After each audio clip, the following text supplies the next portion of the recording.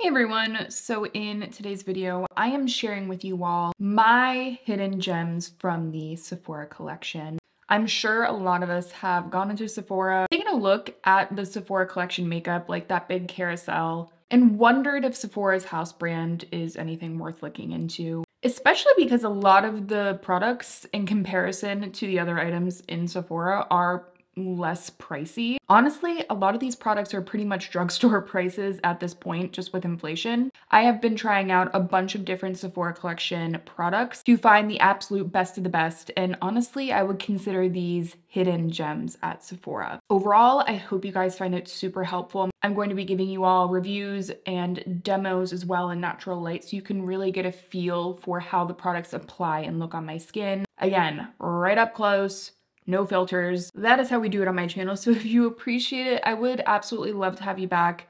Make sure to subscribe. And also another note about these kinds of videos, especially when I'm talking about affordable makeup, I never will recommend an affordable product specifically because it is affordable. I need the formula in and of itself to stack up and to be good. I like high-end products, I like drugstore priced products because of the formulas themselves. Does that make sense? If that aligns with you, again, my name's Amanda. I would love to have you back. Okay, I just gotta jump into the product that I'm probably the most excited about. I'm really excited that I found this bronzer, and it is a new launch from the Sephora collection. It is the Sephora Bronzer Matte. It's very basic title here. I have mine in the shade 00 Sunkissed Haze, and they call it a silky soft powder that melts instantly into the skin for a true life natural sun-kissed effect with 8-hour wear. Can I just tell you guys, all of those claims are true in my experience. I had previously tried out the Sephora collection bronzed matte bronzer, and I was a fan of this one. It was a very, very thin product, went on the skin very evenly. However, this newer formulation from Sephora is even silkier, and I find that I enjoy building it up on the skin even more. It has this really beautiful melt into the skin feel. You know, there are some more affordable matte bronzers that look really chalky or can almost have too much pigment in a way that it feels like you're applying an eyeshadow on the face, and that can mean that the product goes really muddy very quickly. For me personally, I found this very easy to control and to build up on the skin. I was wondering when I saw the pan, I'm like, is this gonna look orange? I actually gave you a swatch next to my Charlotte Tilbury Beautiful Skin Cream Bronzer, which is one of my favorite bronzer products. And I found the colors to be pretty similar. I see a little bit more pink in this one, but as a whole, I think that this kind of shade, very good for someone with more light skin, not going to look straight orange. It lasts really well, and for, you know, in general, I feel very excited about this particular release. This is a very no fuss product, and going into the summer, you know, we're in spring now, I just think a lot of us do not have time to be worrying about our bronzer, like how it's going to be applied and whether or not it's going to give us trouble today. Bronzers are one of those things where if I have a very choppy look, it'll bug me throughout the day. This one just applies so effortlessly. It's a like really fuss-free, foolproof product. I have been very, very happy with it. Very lightweight and soft looking on the skin, and as a whole, it's just beautiful. It's just a really, really beautiful formula. So, and by the way, I am posting this during the Sephora savings event. With 30% off, this is cheaper than a lot of drugstore makeup, but without the 30%, I would happily purchase this. I think it's a steal. By the way, most of the items that I'm wearing on my face right now are the Sephora collection, but I will leave everything on my face down below for you guys.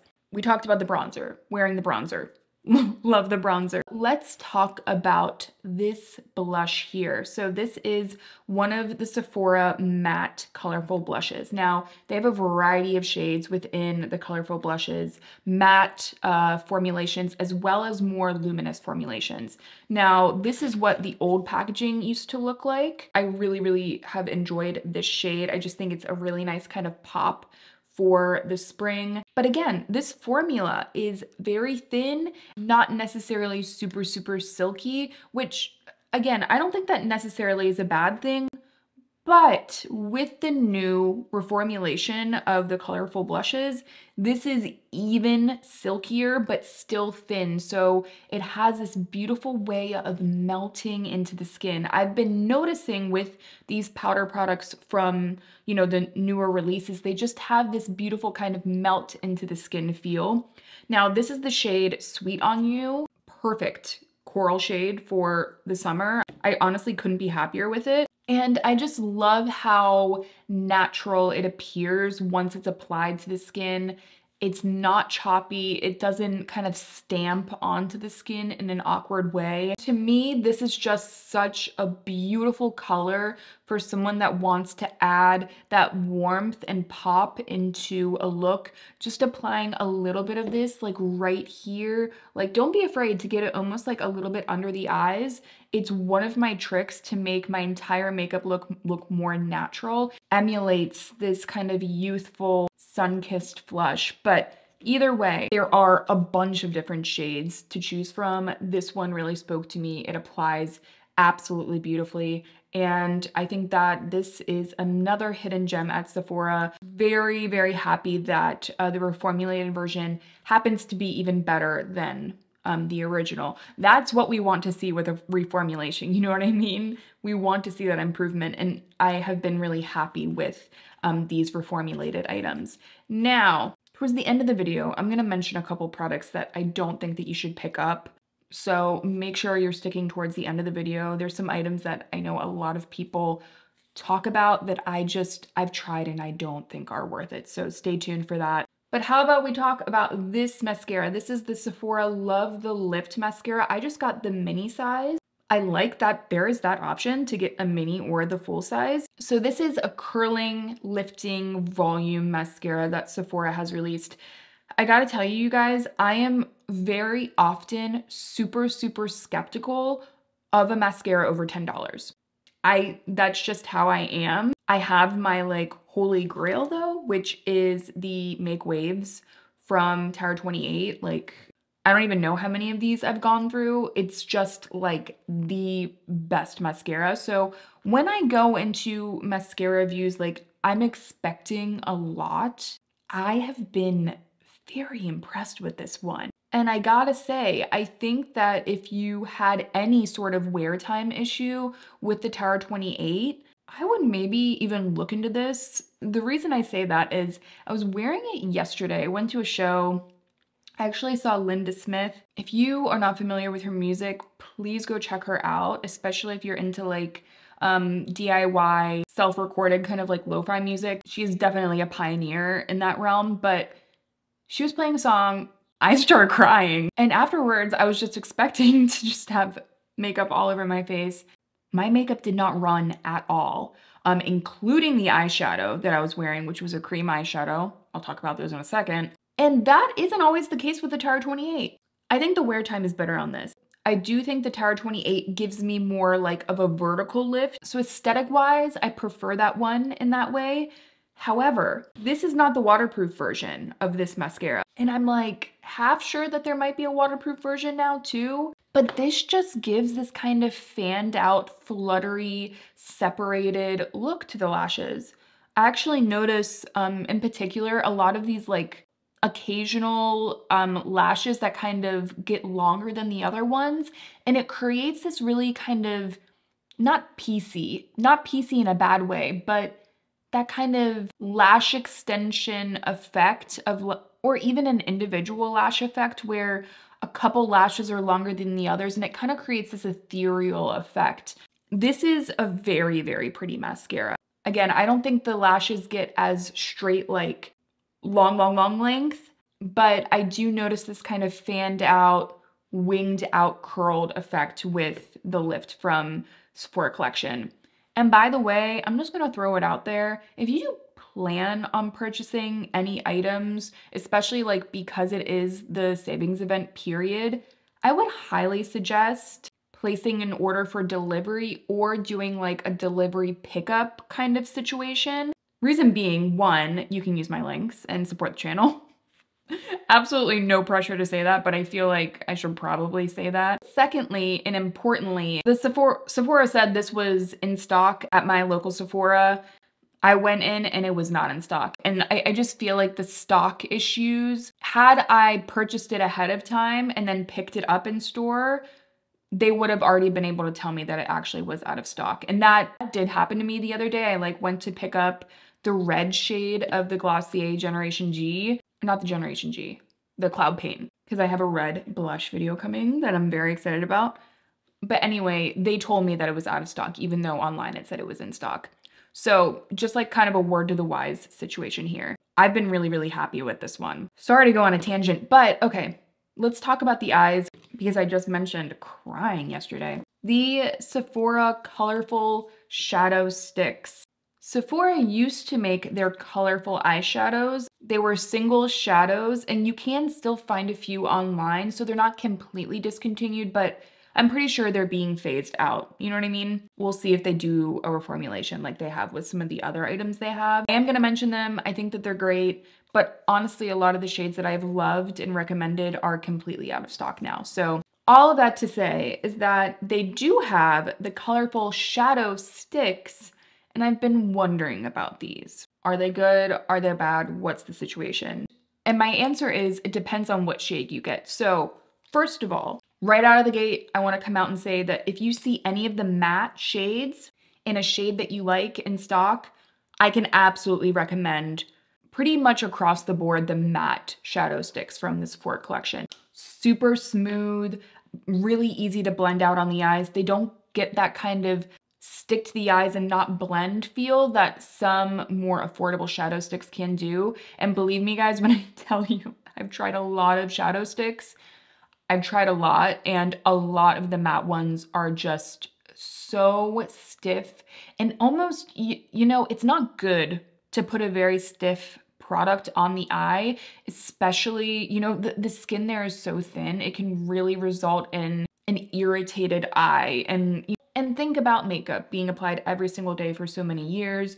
No, it doesn't matter when you're rough with your skin, maybe once or twice, but over the years, if you're continuously being aggressive on the eyes, it's just not good for the skin. Okay, sidebar, but that's just to say that this is just so gentle, really easy to blend, and then once they set, they stay in place. So you're not gonna have transfer, they're not gonna readily crease on the eyes. I've talked about like my formulation for most of my eye looks, and typically a matte kind of base shadow that is long wear goes right into the crease no matter what eye look I'm doing to just help with the longevity of everything. I would highly suggest these for that. And again, with like the 30% off, which by the way, you have to be a beauty insider to get that 30% off, which basically just means like you need to sign up for their email list.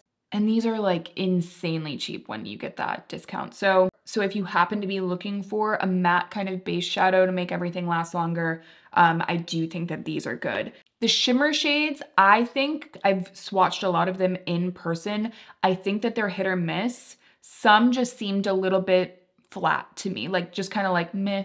However, these two, these are the ones that are on my eyes, and these are the ones that I really like. There were some others though that I thought were pretty, but I mean, these are also like kind of very classic Amanda shades, I'd say. So Truffle Shimmer as well as Fawn Shimmer are both so pretty. So what I did today was I applied Truffle Shimmer as basically kind of like a smoky winged liner. These can be used as shadows and liners, and I've actually in the past used these like kind of under the lower lash line and smudged out, and they stay put in a really pretty way.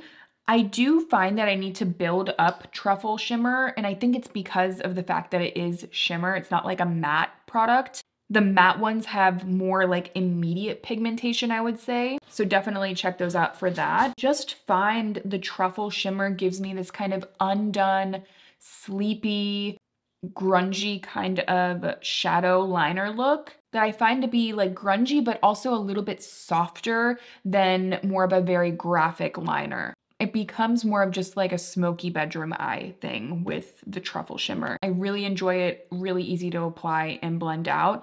But then I've been using the Fawn Shimmer on my lids. Maybe I'll add a little bit more just so you guys can see. Oh, by the way, note about this one. This one comes out. My other two don't do this, but the Fawn Shimmer comes out of the tube, which is annoying. I mean, the product's still fine, but you know, nevertheless annoying. And with any like kind of shimmer topper, I always like to take it on my finger and then apply it like right in the middle. You see how it gives you that light reflection? And I really like this shade because it's more of like a shimmering taupe. And this is a shade that a lot of affordable brands do not come out with. This one I find to be very pretty. I find it something between a metallic and like a sparkly top coat. It's taken down a notch a little bit, so it could be better for daytime for those of you that don't want like glitter fallout or like straight glitter on the lids, which I mean, I'm a glitter person, so I don't mind that. But I do see that comment occasionally, so hopefully that is helpful. I have been very impressed with the longevity overall. And I gotta tell you, I know that a lot of the matte ones have been going out of stock, but if you can find one, I think that the matte ones in particular are a very good find. Shall we talk about the lips? Lip Plumper. This is the Outrageous Intense Plump lip plumper from Sephora. You will find this one with the red cap or like the original, which has more of that silver cap. Can I just say, I've tried both, I like both, and I don't really see a difference between them. And I don't see too much of a difference. I think that maybe the tingle lasts a little bit longer. I'll notice a tingle for a solid 15 minutes when I apply this. But let me break down this lip plumper for you guys. First of all, you guys can see I have not the biggest lips in town. I think that they make sense for my face, but you know what? Sometimes I just want a little bit of extra plump. This doe foot applicator is kind of like a small triangle, like a rounded triangle. I find it really nice for application because with a lip plumper, you don't want to get it outside the lip lines because again, it's a product that is going to be tingling. So I find I kind of want to keep it tight on the eyes. Or, oh my God, on the lips. Can you imagine putting this on your eyes? This is the shade 02, and it's kind of this like shimmering, very soft pink nude. There's a little bit of like a pink shimmer to it, but it's not really apparent necessarily on the lips. It's very soft, but there is shimmer throughout. They also have a red shade that is on the way to me. And they also have these new like sheer shiny lipsticks that are also on the way to me. So feel free to check out the comments because I might leave a comment like pinned of my first impressions of those products. But anyway, I'm giving you guys a before and after of my lips between, I believe, 15 minutes of how my lips look like before, applied, and then how they looked once I thought the tingle took full effect. I think I see a difference personally. It's subtle. It's not like a really intense. Honestly, I think some can look kind of like sick. It can make your lips look sick and puffy and like chapped. This doesn't do that, but it still gives a decent plump. By the way, the scent is kind of that sweet mint lip plumper scent, which is very, very similar to the Dior lip maximizers. If you know that kind of old favorite of a lot of folks, the Dior Lip Maximizer in like that pinky shade that's almost kind of just like translucent. I've talked about this with the original lip plumper from Sephora. They're basically the same thing. I'm not gonna like say that they're exactly the same, but I don't see much of a difference. So save your cash, just go with the Sephora collection in my opinion. No, it's not fancy, but it definitely works equally as well as that one. And another little nice thing about this lip plumper is that, yeah, it screws, but do you hear that? It has that lock, which makes this better for putting in your bag. Having that lock makes it feel more secure. So I think that's nice. And I'm really, really excited to try the red shade because the red shade I think could be so pretty for the summer. For the lips, I lined my lips today with the Sephora Rouge Gel Lip Liner, and this is the shade 01, the Nudist. It, again, can be very difficult to find some shades at an affordable price, whereas I think some more expensive brands just like are able to play around with a wider range of shades. And I find that particularly to be the case with more cool tone shades, oddly enough. All this is to say is that like if you enjoy like the Makeup Forever Endless Cacao shade, I believe it's called, or if you even enjoy other more like taupey cool toned lip liners to do like a kind of lip contour, this is a very, very good option. It's a really, really light, cool toned taupey pink. I'm wearing it today, and again, it creates a little bit of that shadow for the lips that, especially if you have a little bit of a lighter skin tone like I do, it's a very realistic, like contoured look. You're really able to overline without it looking like you're really overlining, which I think is what most of us want if we go that route. It's more of a gel texture. It's very creamy. It lasts really well, but it's not like a stiff pencil formula. So if you prefer that, this is more of like a stiff gel, not necessarily like a stiff pencil liner. Like it's not similar to like the MAC ones, for example. As a whole, have used this since like my first Sephora Hidden Gems video. It's really, really good. And by the way, this is a screw up, like you screw this bottom and it refills. Don't try to sharpen this with a pencil, with like a pencil sharpener, because that's what I did. And a bunch of plastic came off and then it made this kind of unusable. So this is my second one. That one has sadly passed on. The Sephora collection shadow brushes. The Sephora collection in general has a lot of different brushes, right?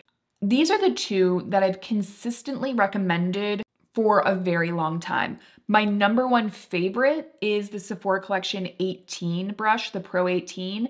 It is a very, very soft, dense pencil brush. What this is really good for is detail work. So it fits so perfectly under the lash line to get like a very quick, smudgy look under there. But I find it nice for, again, more like detail work on the outer corner, or because it's so soft, because it's dense, but it's still a pencil brush, this is beautiful to apply more moussey, creamy eyeshadows. So for example, like the Charlotte Tilbury Eyes to Mesmerize, any of these thicker whipped textures, having an eyeshadow brush like this, it blends them very, very easily. So if you don't want to use fingers for a formula like that, this is also a brush that I highly recommend for that. But it equally works as well for powder shadows, but I find it particularly working well for cream eyeshadows. Or you could go with the Pro 15, and the Pro 15 is really good to just swipe product onto the lid. If you want like a one and done, it's really easy to take this, because it's kind of flat. It's more of a flat brush that you can also like stand up and work it more into the crease, but it works well to kind of lay flat on the eye and swipe on product. Again, very soft, really, really good quality brushes. So these are like my top two picks. Now, before we get into two items that I think you should skip from the Sephora collection, one last favorite of mine are the retractable eyeliners from the Sephora collection. I have this kind of forest shade as well as this warmer brown. They're really nice. I mean, they're not gonna be the absolute most long-wearing liner that you'll ever use, but I think they last just as long as like my 24/7 liners from Urban Decay, for example. They're creamy, they glide onto the eyes very easily. The only caveat, and this is kind of the case with a lot of retractable eye pencils, is that eventually they will dry up. You know, the one good thing about a pencil liner that you have to sharpen is they're way less likely to dry up. These are about like 2.5, 3 years old, and they have dried out a little bit since I first got them. So, you know, just a caveat with these in particular. I actually have one more favorite that I almost forgot to talk about before we get into the products that I think you should skip. The Sephora Daily Brush Cleaner Spray. This is essentially like Cinema Secrets. If you guys are familiar with Cinema Secrets, this is essentially like a hand sanitizer for your brushes. So if you need to get them clean, you need to get all the color off without, fully submerging them in water and washing them, like you should be doing that too. But this is really good for like quick, get the brushes clean. And this is really nice because it is already in a spray bottle. So you just spray the product directly on the brushes or on like a paper towel or cloth. And then you just like gently wipe off the product and it gets them clean very, very fast. Does not dry out the bristles either, which is really nice. Very good. And also I recently found out when I was researching that it comes in a mini, which I think is excellent for travel. Or if you don't think that you're gonna use a product like this so much to warrant the larger size, having that little mini I think is just like convenient.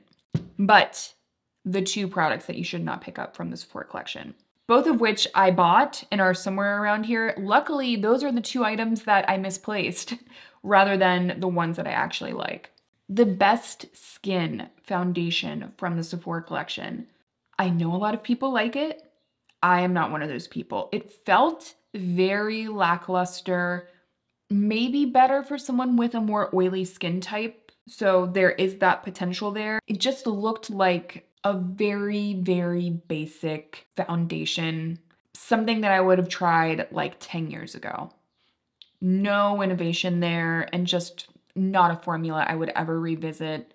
Sad to say that I really wanted to like it, but I just did not. And then their new Glow Concealer. I wanted to love this so bad because I had previously been a fan of the Bright Future concealer from the Sephora collection.